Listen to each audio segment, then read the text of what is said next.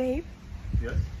a lot of men want to live freedom life without working, have more fun, and a lot of nice stuff. So, what's your best advice for them?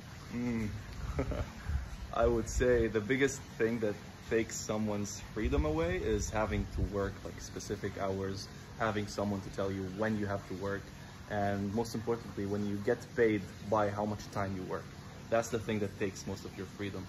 So I think the best way to do it is to learn a skill that's gonna get you paid based on the value that you provide and not based on the time that you put in, right?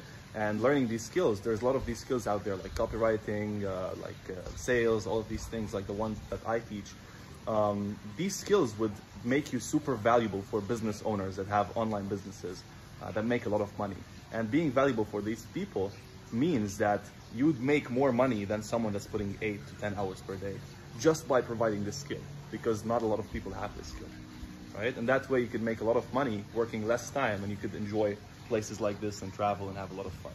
So yeah, I think that's the best way to do it.